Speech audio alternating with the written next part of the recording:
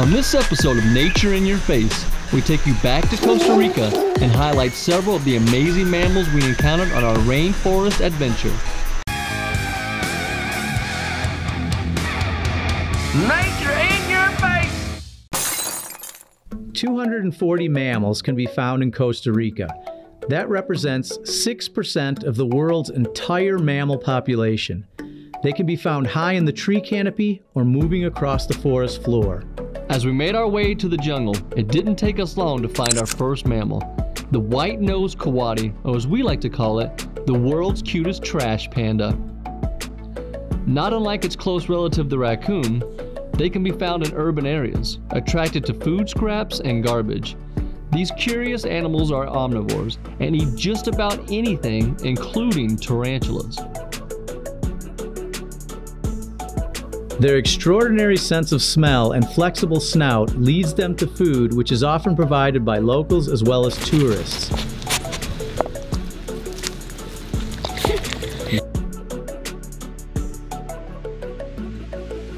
Coatis travel in groups of up to 25 animals, and feeding one can quickly lead to a flash mob of squeaky scavengers.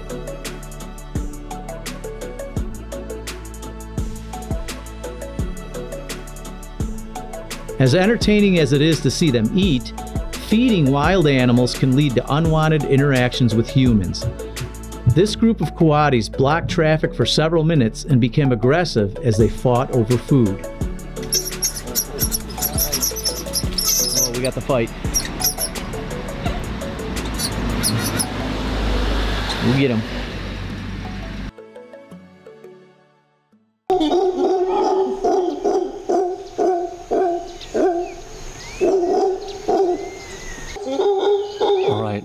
You guys can hear that?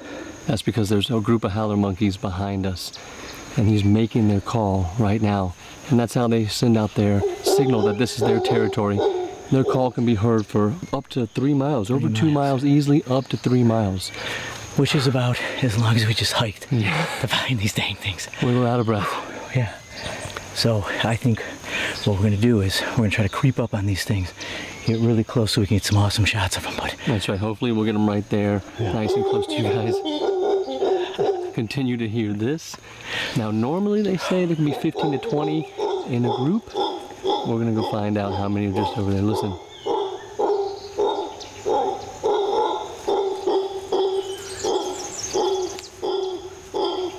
All right, let's go. If we hike out of here and go to that hill, you'll see them. Perfect. Is it raining? No, but that's where we need to be, is on that hill. The jungle was dense, and it wasn't easy for us to move through the forest, but we finally managed to get super close to the howler troop.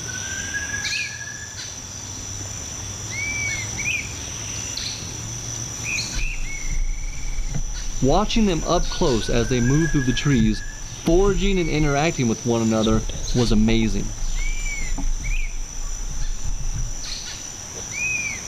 We soon found out that they were not as excited to see us.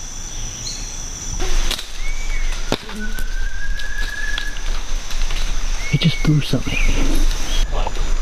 You see that? He's bombing us on purpose.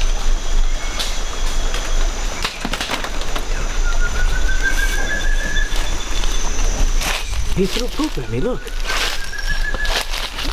Hey Dave, what happened? Dave, what happened? One of the howler monkeys is pretty upset that we're on his territory, and he's continuing to throw poop at us.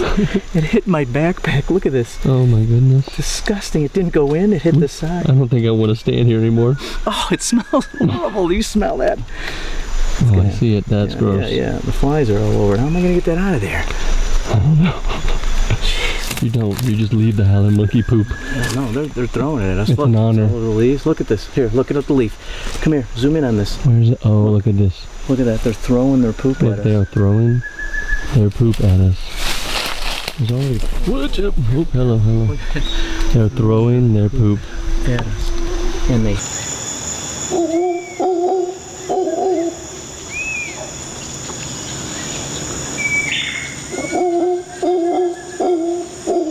We finally had enough of the poop-slinging monkeys, and it seemed they were becoming increasingly agitated by our presence, so we decided to move further away and observe them from a distance. So we've hiked up here now. We've gotten closer and we were able to zoom in and get some epic shots. Dave got poop thrown at him when we hiked under the tree. It's on his backpack. That'll be in the clip there. Not going to be a fun hike home. That's right. It stinks bad. Now Dave, why are they calling again? Because I feel like I hear other monkeys. We've got some communication going on, and what these howler monkeys are doing is warning this troop that this is their territory, and you don't get any closer, you're going to get punched in the face.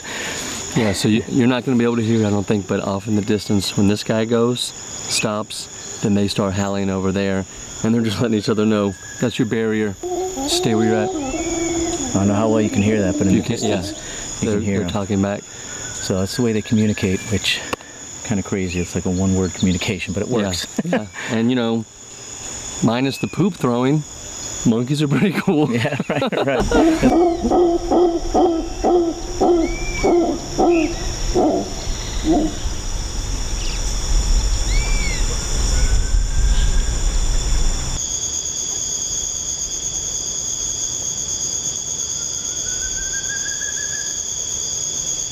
As the sun began to set and the monkeys settled down for the night, we packed up our gear and made our way out of the jungle.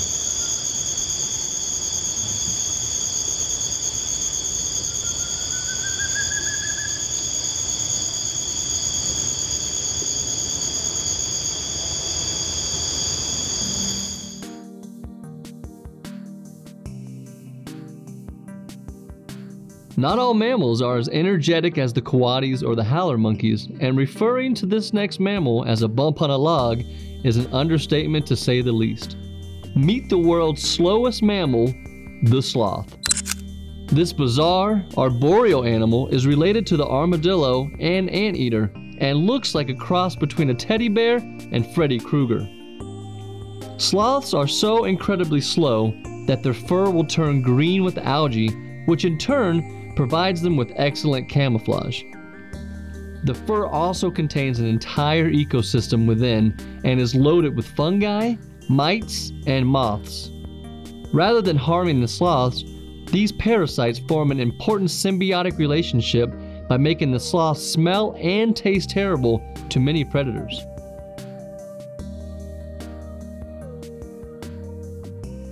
The long claws are used for gripping branches, defending itself, and taking care of that occasional annoying itch.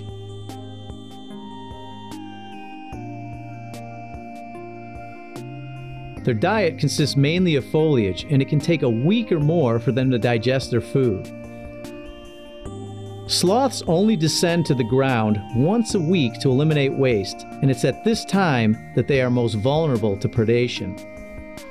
Although practically helpless on the ground, they are surprisingly good swimmers and will take advantage of the floodwaters to move from one area to another.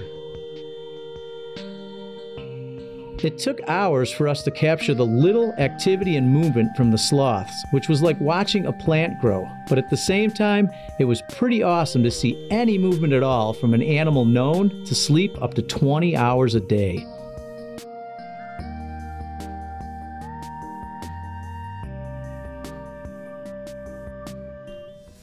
Thanks for watching our Costa Rican mammal adventure.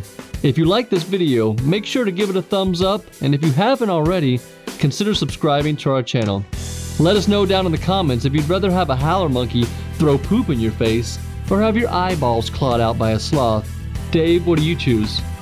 I don't know, is there a third option? No.